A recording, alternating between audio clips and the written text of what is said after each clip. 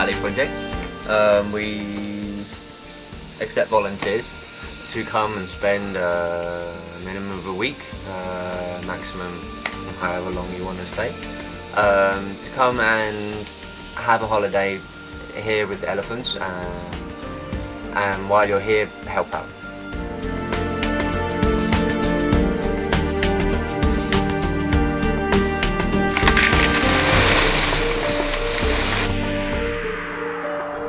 We have some very nice accommodation. We have a chef, and volunteers can come here.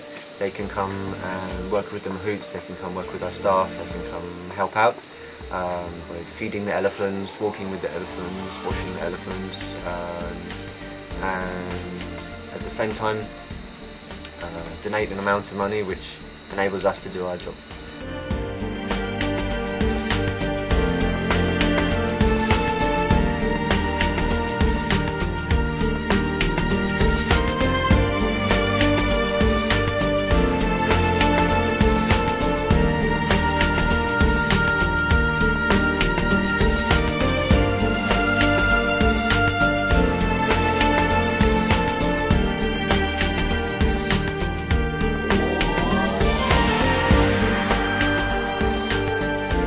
As an organisation, when we came here, the commune chief invited us to come see this location, and we knew right away this is just what we wanted. There's got lots of forest here, natural habitat of the elephant, lots of farms we could rent.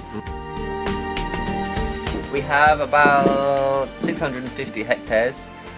That's our school down there, our adult education centre, where we bring in mahouts, we bring in local villagers, bring in farmers, and teach them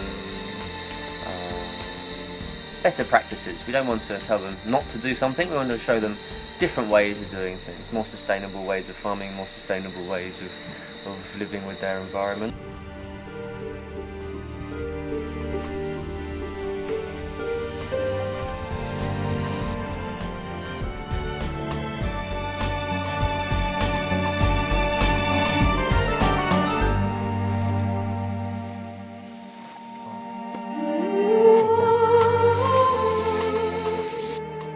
We have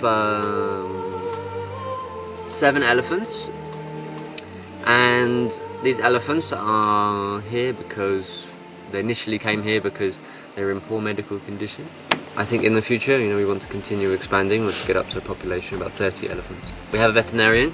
He comes every day, looks after these elephants, and when he has spare time, he goes outside of this project and goes and visits other elephants across the province. There's about 18 elephants that we keep an eye on week to week.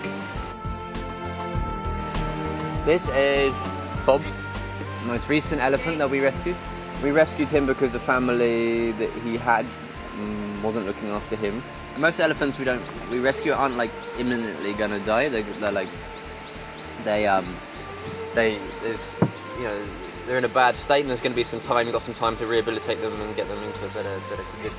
But since he's come here, we've really kind of struggled because he's quite an aggressive animal. So we have to keep a mahout on his head all the time.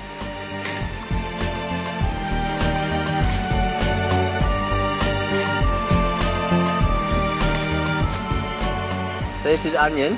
We also rescued her this year. Very similar circumstance. She was a logging elephant. What we didn't realise when we rescued Onion here is that the owners had cut a square hole in her head, up on her forehead, and then they'd jam a metal spike in her forehead. We didn't see it because they covered it in mud, and she was covered in mud when we bought her. So this is Malad. She's typical of the elephants that we see coming out of tourism, and with tourism, the work is very much different. The elephants don't have time to stop and eat, and if they do stop to eat or stop to drink, then the people beat them on the head. And the problem is that the elephants aren't allowed to be elephants. And so when we got her, we found all her front of her trunk here was all torn to pieces. She was blind in one eye. She was covered in abscesses and cuts and bruises. What they really want is love and attention. If you want to come volunteer, you can sign up at globaltier.org and click on the Cambodia Elephant Forest Program, which is a volunteering program here at the Elephant Valley Project. Or you can go to our website at letthemroamfree.org.